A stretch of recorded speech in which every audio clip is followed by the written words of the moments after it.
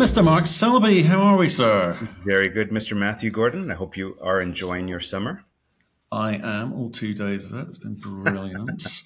Yeah, all good here, Mark. It's interesting. It kind of feels like there's a little bit of movement on a few fronts, not least nickel. We've been talking a little bit about the kind of geopolitics of Indonesia, Philippines, China, and will the world's demand be sated by it or not, and what the West is going to do about it. So I'm going to, why don't we start off with the nickel price? Because I want to talk about Indonesia. I think that's the big kind of story that we need to talk about today. Yeah. So again, nickel trading sort of sideways in its range. Again, had thought we were going to break 20,000, but it's hanging in pretty nicely around the $20,500, $21,000 ton range. That's $9.50 a pound for those of you who are non-metric.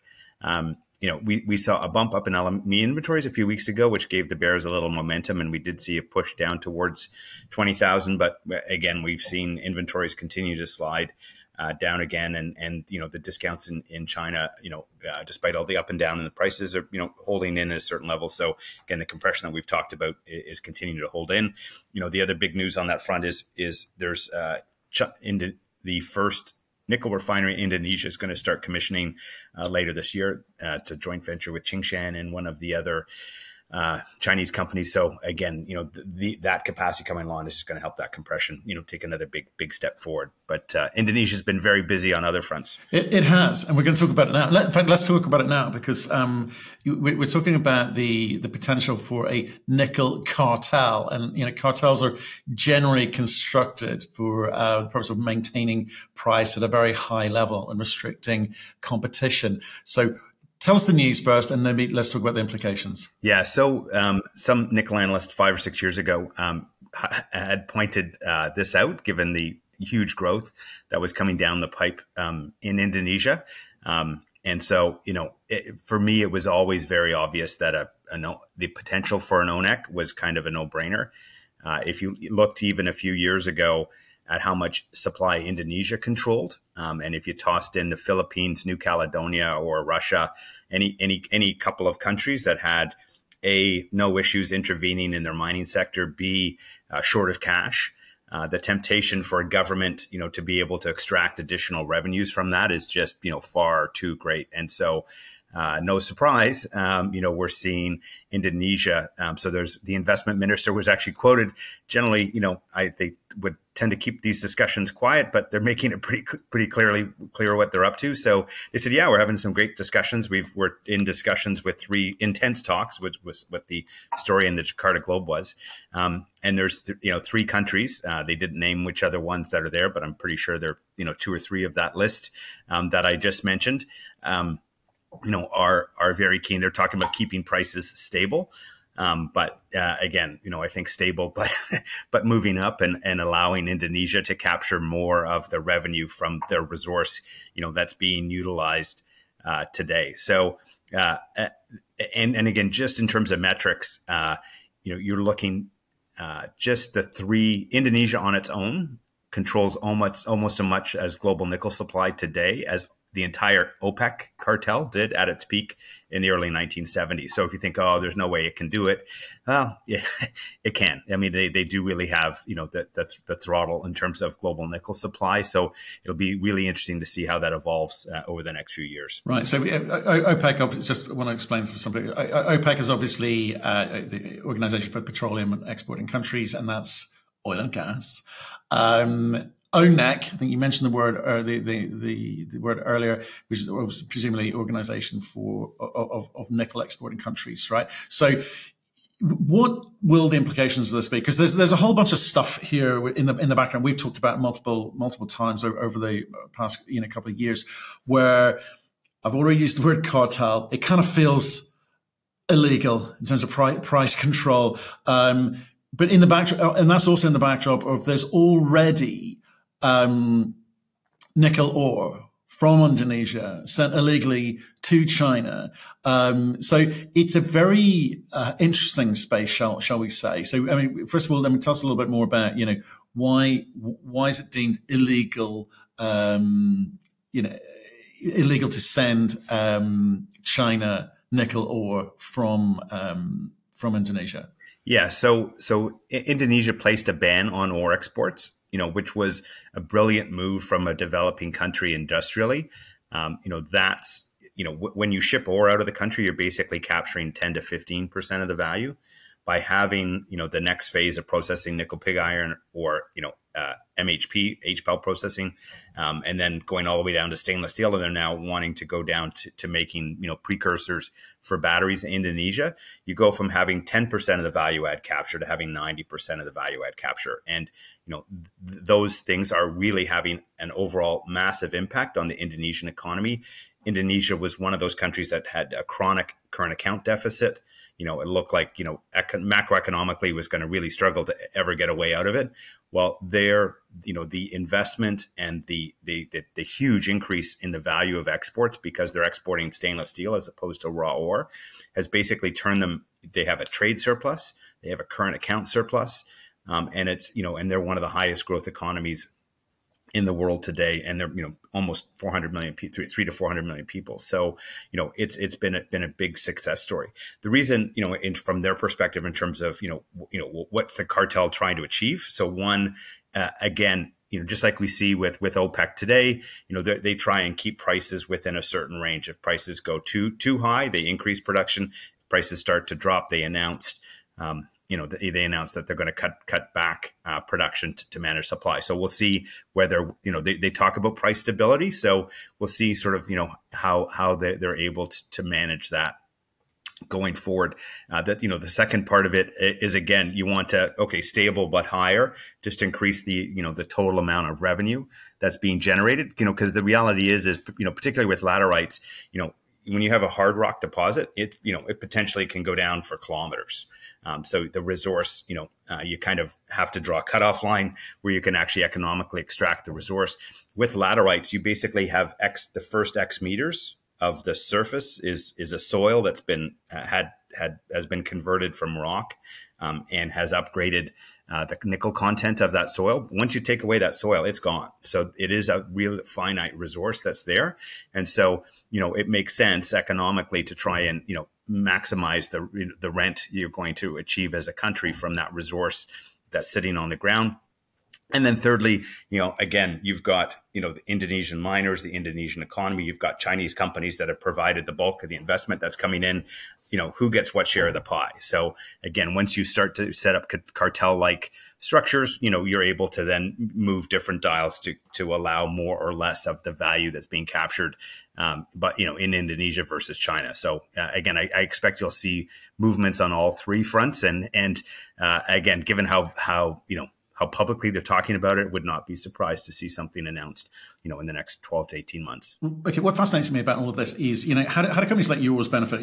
Canada Nickel in Canada and others in the West. How do you benefit from a situation like this, or do you? Because again, we're talking about a situation where OPEC has been the bane of North American oil markets and pricing. They haven't always, done what they've said or done what the West has hoped. They're in control. It's their cartel. The US has tried, with oil sands and the gas, etc., to kind of, I guess, take back control of this kind of globalization conversation, and be in control of their own energy needs and requirements and output. Are there lessons there from OPEC which will kind of inform the way that the West reacts to ONEC? Do you think? Oh, I guess twofold. So one, because we've had this slide in our deck off and on over the last few years. Very simply, were oil investments outside of OPEC really good multi-decade investments in the early 1970s? 1,000% yes. And so again, for investors out there, if you believe that this cartel is likely to get formed, then you should look at non-ONEC investments like Canada, like Australia, who are going to benefit from the existence of this cartel. The The second piece here is, again, it'll just help underscore, what the U.S. government is doing in terms of, Inflation Reduction Act to try and build, diverse sources of supply. So again, this is going to be super helpful for companies like ours with projects in Canada that can attract, basically direct government funding. As we saw with oil back in the 70s and 80s, you saw all kinds of government money being thrown at the oil and gas industry to try and diversify supply away from OPEC. Again, we've already seen it, and I think it'll just help reinforce that they're going to need to develop alternatives for certain critical minerals. So for us, these kind of stories are an absolute home run for anyone else who's got nickel projects outside those countries. Okay, interesting. I think that's what investors are, would want to know, need to know, in terms of how they behave, how they buy, and and I guess when they buy as well. Nickel price edging up. Talks of cartels and many stocks undervalued at the moment. It seems like prime time for me, but there we go. Look, that's a nice conversation, and we'll see what the feedback is, and maybe we kind of come back to that because the implications are huge. Should we bounce over to Australia? Yes. Yeah. So it's been very good news for a company called Ardia Resources on two fronts. One, they signed a non-binding MOU with a couple of Japanese companies, including Sumitomo Metal Mining, to look at advancing their Kalgoorlie nickel project to a feasibility study. This is makes a huge amount of sense. Sumitomo Metal Mining is the only company that's had real success with building an HPAL outside of Indonesia. And so, they would be a real logical partner for the company. Sumitomo Metal Mining really doesn't have any other projects in the Philippines that they could advance. They kind of got shut out of Indonesia because Vale has changed their partnership from Sumitomo Metal Mining over to working with Huayou and some of the Chinese companies. So, I think this is a nice fit from both companies. They put out they put out a pre-feasibility study on the project. So the key thing here is, and I think it's important to talk about, if you look at sort of the global nickel reserves, the U.S. Geological Survey puts out a list of global resources and reserves, and Australia is always this great big chunk of nickel resource and reserve. Well, a huge portion of it is these nickel laterites that you see in Australia. So they're slightly they're different than what you see in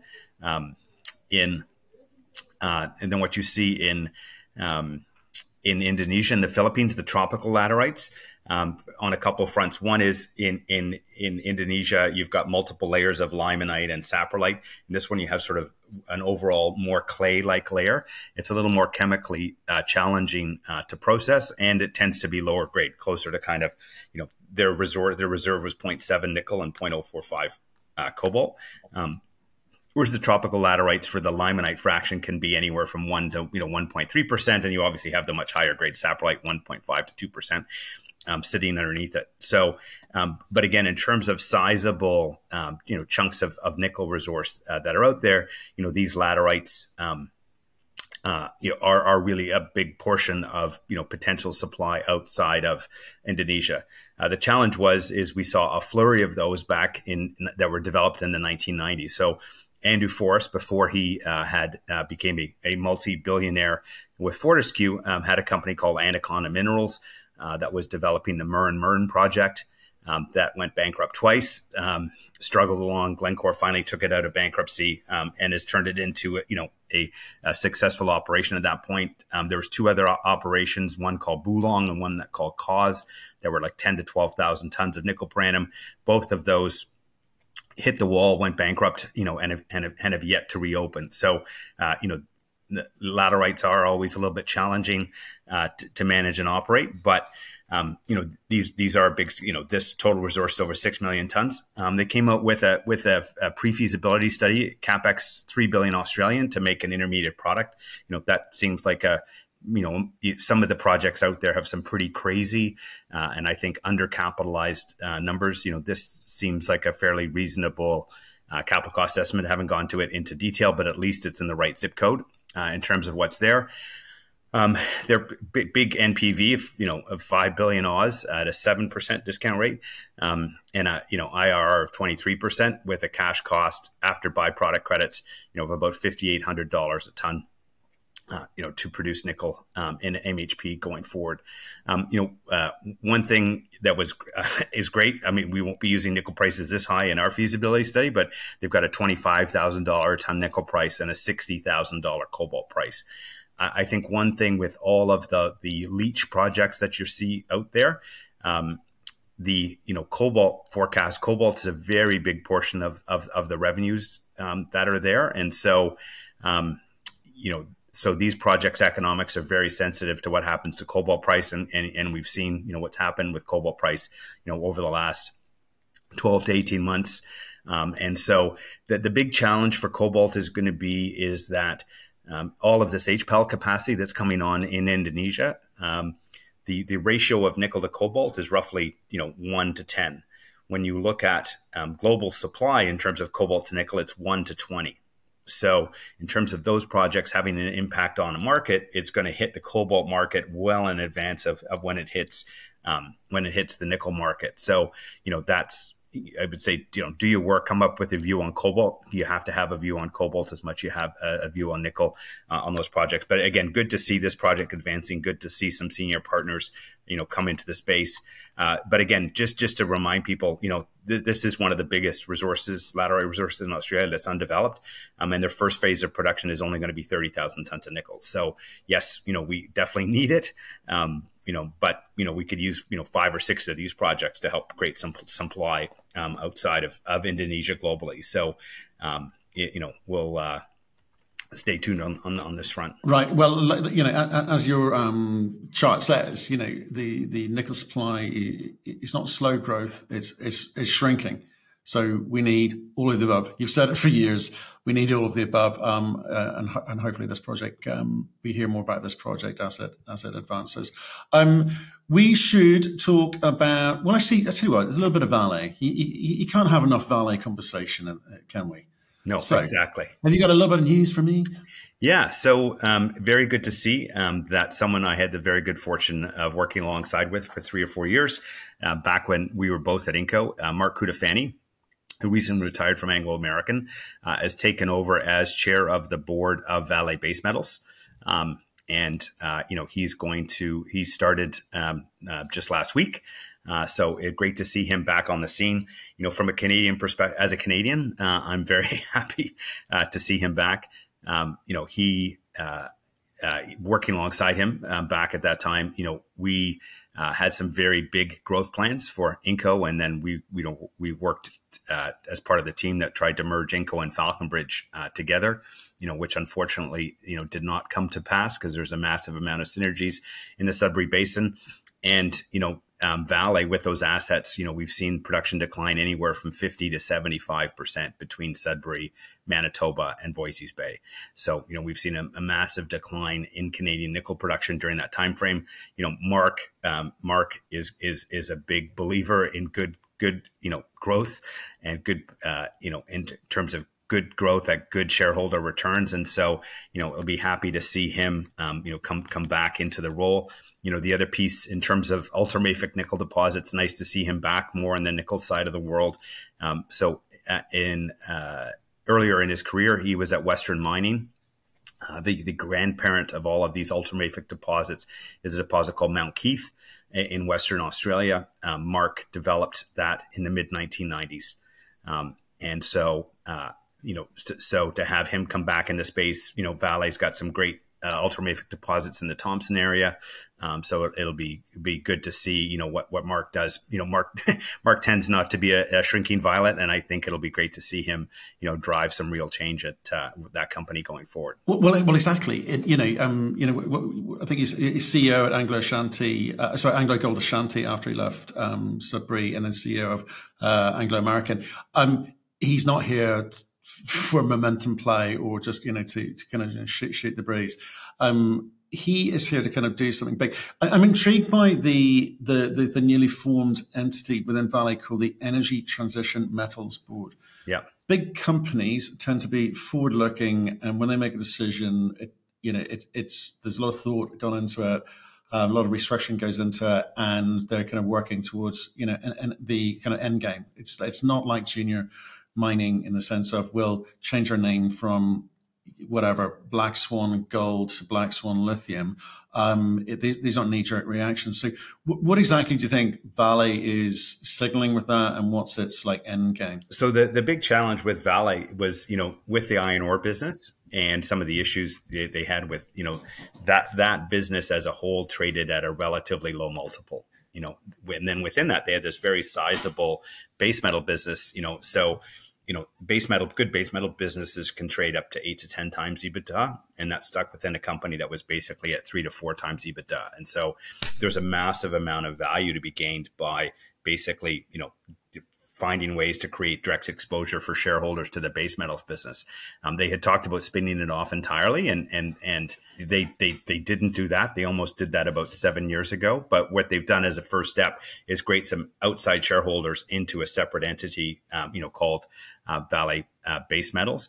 And the idea there and the commitment there is, that they really want to grow that business. So, and again, Mark wouldn't be showing up here just, to keep himself busy during retirement. If he didn't have some commitments for them, I'm pretty sure that, they're going to provide the capital and the bandwidth to be able to go off and actually build this business. And again, to Vale, it makes, huge amount of sense if they can, it's tough to spin out a company that parts of it have been shrinking for 10 years. That's not a great growth story for investors. But if a Mark can kind of come in here, over a 5 to 7 year period, help really turn that story around and then look at spinning that out as a separate entity, I think, that strategy makes a lot of sense long term. Okay. Again, be interesting to follow that one as they're going to build out. Great for Canada to have him back. Great for Canada to have him back. Right. Just one final kind of story might be worth a company that we've been talking about and following for quite a while, which is Poseidon Nickel. What's happening there? Yeah, so we've been talking about their Silver Swan, Black Swan, and that's been quite rightly the focus for that company. One, you've got the Silver Swan high grade, which was one of the highest nickel sulfide mines that have ever operated, and as well they've got their Black Swan deposit, which is a lower grade disseminated deposit that's literally sitting next to a mill that is sitting there unutilized. So it made sense for them to get those both going, and they have. And now that those are on their way, they actually have some former past producing mines called Maggie Hayes and Emily Ann. Those were part of the Lion Ore family back 20 years ago that helped propel Lion Ore to its $5 billion valuation. These were mined out back in the late 2000s, but there's always a bunch of exploration potential around these things. So it's good. They've now started doing the exploration work around some of the deposits. So what they call their Maggie Hayes West got some pretty interesting, first rounds of drilling from there. And again, we'll see how that goes. That's a nickel, copper, cobalt deposit. So we'll see how that plays out. But again, good to see some other potential new deposits, restarts, come back into view in that part of the world. Well, there we go. Nice little romp through the world of nickel as we do each week. See what's going on. General mood of the nation seems to be, from what I'm seeing from inbound, it seems to be getting slightly more positive. No matter what's been happening with the equities, the general level of inquiries, certainly with us, is rising. So, what about you? Well, I think, there was a whole flurry of news around the, IEA put out their, first critical minerals report, and then we can maybe talk some more about that and next week's show. But again, I think the whole rhetoric around, we need more critical minerals. We need more critical minerals supplied from countries other than China, I think is really starting to gain traction, with investors. And so, we're not quite there yet in terms of, the market's coming back. But again, I think you are starting to see a bit of a mood shift. Some more generalists trying to, sort of figure out how to dip their toes in the water into this space. And so, hopefully as we move into this coming year and into next, as, the recession worries start to recede a little bit and we continue to see kind of strong growth from the EV sector, that'll help propel interest across the sector and see some real buying come into the market, which we all need.